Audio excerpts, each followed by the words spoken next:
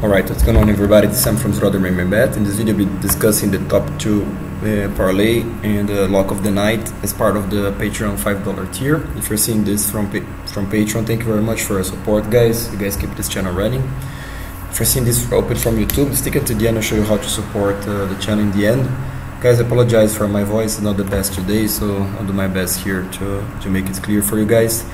So I'm joining 2 cards here, both PFL 9 in 2021, which is the Playoffs 3, and the UFC. On ESPN 30, Chikadze versus Barboza. So despite the name of the Patreon tier, I don't have the lock of the night here one more time, guys, on any of these cards. And the reasons are, on the UFC, I'm not totally too confident on any guy. And on PFL, I haven't been able to go through the entire card. I actually selected just a couple of fights that I thought that the favorite would be a strong favorite, and these are the discussions that I'm gonna be having here with you guys, right? So I'm gonna be doing the following. So the discussion is here. This is the way I'm doing things. I'm not recommending anything. Obviously, there is a disclaimer here if you want to read. But I'll be breaking down real quick the Bobby Moffett and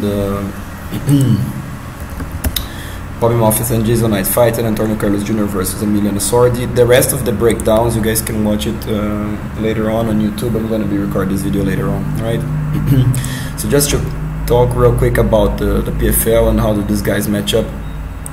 So as you guys saw in the spreadsheet, I'm reading Antonio Carlos Jr. here. I'm slightly confident there. You cannot be too confident on Carlos Jr., but this is a matchup for him to win. How do I see this playing out, guys? Sordi, he said that himself, that he wants to go back to his origins, that he wants to be a striker in this matchup. That's what he means. I think that's what he has to do to win this fight. Obviously, we know that Carlos Jr. is a very strong BJJ player. He developed his wrestling throughout the years and his striking. Sordi, though, is the better striker of the two. At least he's more seasoned. He, technique by technique, it's not that different, guys. I'll be honest with you guys, but I think the experience on Sordi striking could be the difference, because Antonio Carlos Jr., he doesn't like to feel frustrated on fights. He doesn't like when he can't take things to the ground. He feels frustrated on the feet, and he ends up making mistakes, pushing himself too hard, guessing. So he always has this problem, let's put it this way, not a psychological problem, but as a fighter, he struggles to go through the trenches, to grit and to push hard enough, and to keep grinding. That's he doesn't have much his sort of mentality, but he has the talent.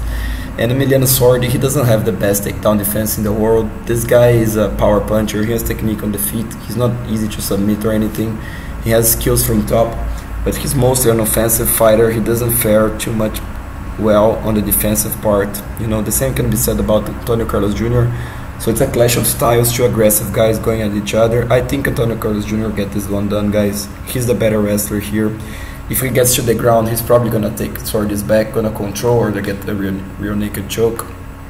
So I'm slightly confident there, because Carlos Jr., he lost 2 good strikers before. He's not doesn't have Sordi's experience in terms of the amount of fights, but he fought higher level competition. He was in the UFC and etc. So I think he's gonna be able to take it to the ground, take Sordi's back, either finishing or most likely control this fight, and will be able to avoid the bombs and just have his way on the ground. So Antonio Carlos Jr. by decision. I like this one. I like a straight bet on him because he could submit Sordi. Very little chance for a knockout, but not impossible. Bobby Moffett versus Jason Knight. Very good fight in the featherweight division.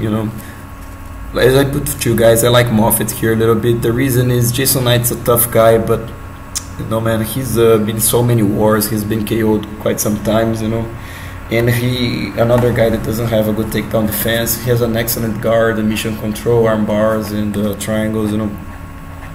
Bobby Moffitt's no slouch on the ground, though. This guy is a good wrestler. He's a good grappler, and on the feet, it's quite competitive. Could go either way. Knight could even have a small advantage if he would keep his discipline, but you cannot trust Jason Knight.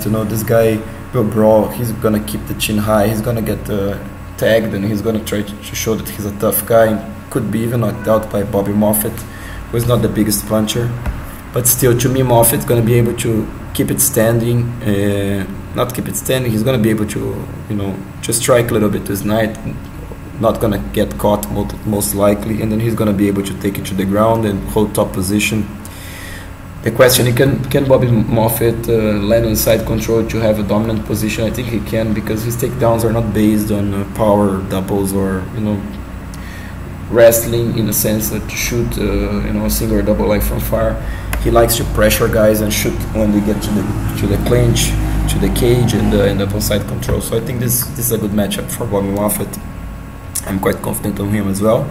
Between the two, I'm a little bit more confident on Tânio Carlos Jr., but it's a little bit tricky. It's this zone where, you know, there is always an error in everything, and I'm saying it's in between there. So more or less same confidence on both of these guys. A little bit more confident on Carlos Jr. Okay, so this is what I would like to break down to you guys, you know, and also an interesting thing on especially Moffett and Jason Knight, since they both were in the UFC, I can pull up their stats here on UFC stats. You guys can see that you know, Bobby Moffett has a good takedown average, you know, so he shoots quite a bit, you know, he has good accuracy too, and he also has good takedown defense. Whereas if you see Jason Knight, I didn't hold this up before. So Jason Knight, as you guys will see here, much lesser takedown defense, doesn't shoot that much, you know. This is a little bit skewed, you know, because yeah, Jason Knight, if he doesn't start landing, he also can you know, stand at the mirror for quite some time. I think Bob Moffett has a little bit more volume too, you know, so the Wolfman should win this one, right? So this is why I'm a little bit confident there on Moffett, okay? And as I will discuss with you guys, and maybe you saw this video already, depends on the order you saw this one, Jamal Emmers, I was more confident on him than I saw the weightings. Man, Sabatini looks like a tank, doesn't he? You know, the guy looks solid as a rock. But Emmers is a little bit taller, longer, so I'm still keeping my pick. You know, I'm still quite confident on Emmers, but I was thinking that Emmers would be much bigger than Sabatini. Actually, I look at them, Sabatini looks even bigger than Emmers. Not taller, not longer. Maybe wouldn't have the speed advantage as I was expecting, but man, he's gonna grapple, gonna be tough to deal with Sabatini, but still I think Emmers is the guy to do it, and he should win this fight. So I'm betting him too, and I have a prop as one of my top picks here. I would say that D-Rod and Lee go the distance.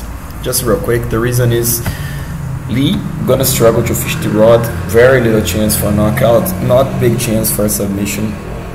So Lee probably will, if he wins this by decision, D-Rod could KO Lee, especially if he starts landing heavily, you know, starts hitting shots and doesn't do anything. I don't think it's gonna be this way. I think Lee gonna fight a smart fight, you know, he's not gonna try to brawl with the bigger man, at least I think he wouldn't. Maybe he's gonna start getting caught and get emotional in the fight, could happen, and then end up getting KO'd. But I think he's gonna fight smart and gonna try to grapple. If he's not gonna grapple all the time, he's not just gonna be there to hit shots against the rod. So I think this go the distance and putting some money there. And also Sam Alvey by KO, this is my pick, and Alvey should be able to KO Wellington Turman. As Turman, he's still too young to the UFC, in my opinion. You know, the guy will try to push too hard, and I think he's gonna get caught by Sam Alvey. At plus 200, there's a good value there. So this is more or less the proportion that I'm thinking of, guys. Obviously tweak this a little bit at your own risk. You know, you could go less on the rod and lead by the distance, but a little bit more on Alvey by KO, or if you like one of these fighters better than the others, you know, maybe, I don't know, put 20 in this on everybody. So this is more or less the proportion. Take this at your own risk and consider. But this is probably my top picks for the weekend. All right. So guys, I hope you like this video. If you like, please like, subscribe. So just to show to you guys the rest of the Patreon tier. So this is part of the $5. So for $10, the early releases, the videos that I make, and I put up a week ahead. Unfortunately, for the last 2 weeks, I was pretty busy with my regular work, so I was not been able to do this. But the consistency is key. Things will get back to normal. So this is part of this package. Plus I put all this analysis with my comments. You guys can analyze this with more time on this Patreon $10 tier, right? I have also this the same analysis for UFC on ESPN 30, which I shared with my patrons for before, you know, so you guys have access to this. And for $15, it's all the prop bets that I'm taking line by line, so you guys can see what I'm doing. As an example here, you know, this is a little bit outdated. I need to update some of this closed, so this is the idea on this one. And for $50, the ultimate package, everything that I showed, plus line by line, all the bets, you know, and not only the props line by line, but every single bet that I'm doing. So if you trust what I show here, if you have seen me before, you can just take advantage of this. All right. So guys, again, I hope you like this video. Please like, subscribe, share it to your friends. I'll talk to you next time. This is Sam from Zero Bet, bringing the best, most consistent and transparent betting strategy for you.